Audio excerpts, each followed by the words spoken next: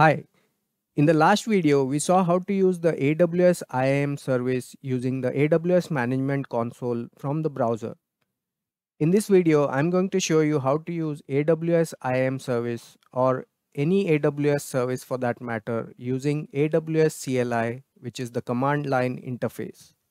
So let's get started. Now, I just wanted to show you the setup that I have for this demo. Now I'm using WSL2, which is the Windows subsystem for Linux, along with the Windows Terminal app.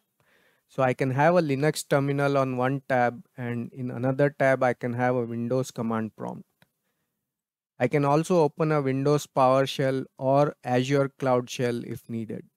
But for this demo, I'm just going to stick with Linux and the Windows command prompt. If you want to learn more about how I installed these, do check out my other video dedicated to WSL2 and Windows Terminal. Now I'll show you how to install the AWS CLI both on Linux as well as Windows. So here is the documentation site for installing the AWS CLI. I have included this link in the description of the video. Now as you see here, it talks about the AWS CLI version 1 and 2. So the version 1 is an older version and the latest version is the version 2. So we'll be installing CLI version 2 in this video.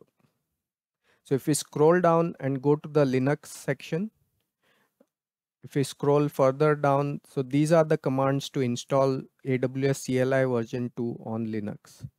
So we'll copy these 3 lines one by one and execute on the Linux terminal.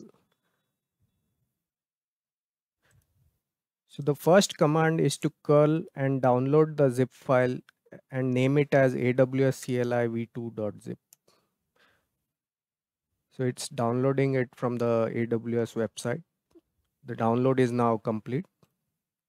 The next step is to unzip the zip file that was downloaded. As you see, it's unpacking all the zip files. Last step is to run the AWS install command using the administrator privilege. That's why we are using sudo here. And it says you can now run AWS -- version to verify the version of the installed CLI. So we'll run AWS -- version. And as you see, it's showing AWS CLI 2.6.1. So we have AWS CLI 2 installed on Linux. Now let's see how to do the same on the Windows command prompt. So on the same website, if you collapse the Linux section and open the Windows section, so here they have this single command which will install the AWS CLI 2 on your Windows command prompt. So let's copy this. And when I go to the command prompt, I just paste this and say enter. So the Windows installer will start the pop-up and it will start installing the AWS CLI. So just click on next. So this is the license agreement. So just say I accept and say next. Here it will show the location of where it will install the AWS CLI. So it's C program files, Amazon AWS CLI v2. Just say next and say install to start the installation.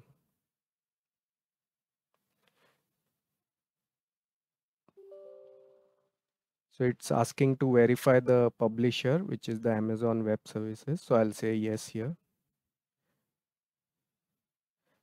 So now it has started installing. It's saying copying new files.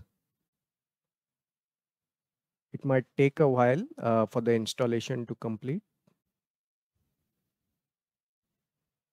And now it says the installation has completed and click on finish. Now if we run the same AWS -- version command here, it should show the same AWS CLI 2.6.1 which we saw here on the Linux terminal as well. So this is how we install AWS CLI version 2 on Linux as well as Windows. Now before we actually start using the AWS CLI, we need to create a user on the AWS IAM console, which will have programmatic access to the AWS account.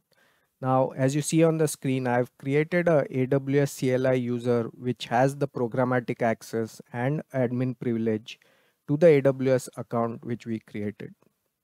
There's another user called Alice, but for the CLI demo, we'll be using the AWS CLI user. To understand what all commands this AWS command supports, we just type in AWS help. This will bring up the help page where it will have the description of what this AWS command is all about. Now, if we scroll pages using the spacebar button, one of the pages will show all the available services that this command line supports. Now, these are all the services which you can use through the CLI. Now, if you keep scrolling down, so one of the services IAM, which we'll be using next. Now with IAM, what all subcommands does it support? So the way to check that is AWS IAM help. Now this shows all the available commands within the IAM service. So if you see there's create group, there's delete group, create role, all these kind of things. Now if you want to list something, let's scroll down to the list section. So here you see list groups, list roles, list user policies, there's list users as well. So let's try to use this list users command. So I'll quit this by typing Q. So I'm out of the help section now. So now I'll type in AWS IAM list users, which should ideally show us all the users within the account. Now it's saying unable to locate credentials. You can configure credentials by running AWS configure. So we are seeing this message because we haven't logged in yet and AWS doesn't know which account to connect to. And the way to do that is using the AWS configure command.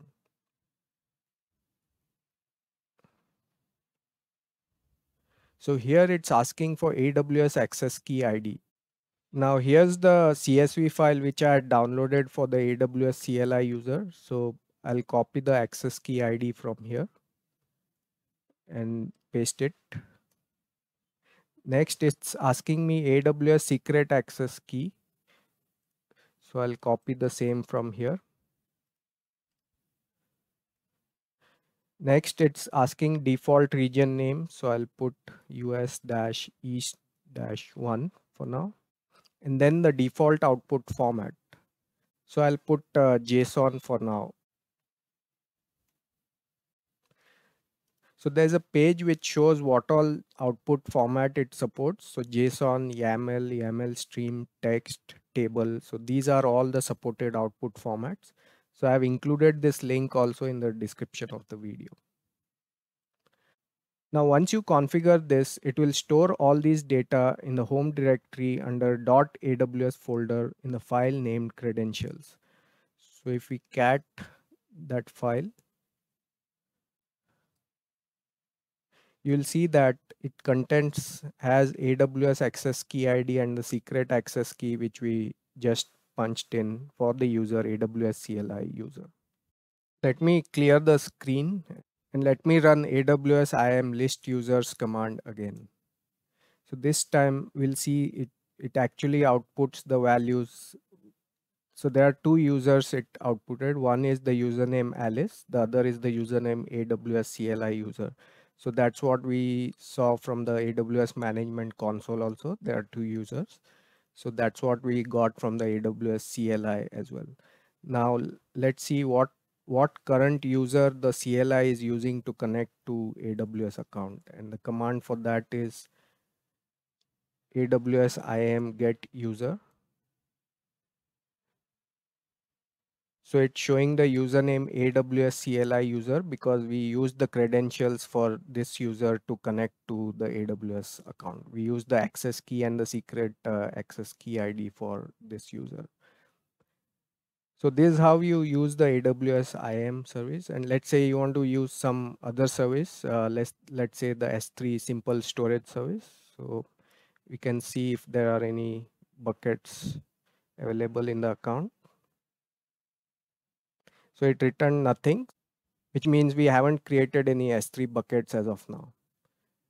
Let's try the EC2 instances. So we say EC2 describe instances. So again, it returned an empty response back, which means we have no EC2 instances running in the account. So this is how you set up your AWS CLI. So basically all the actions that you can perform via the browser AWS Management Console, you can perform the same things using AWS CLI. So if you are a person who likes to write scripts, who likes to automate things, AWS CLI is the one for you. If you are a person who likes UI and doing things on the browser, then use the AWS Management Console. So that's all I had to cover in this AWS CLI video. If you enjoyed the video, please press the like button and do subscribe to my channel. Thank you.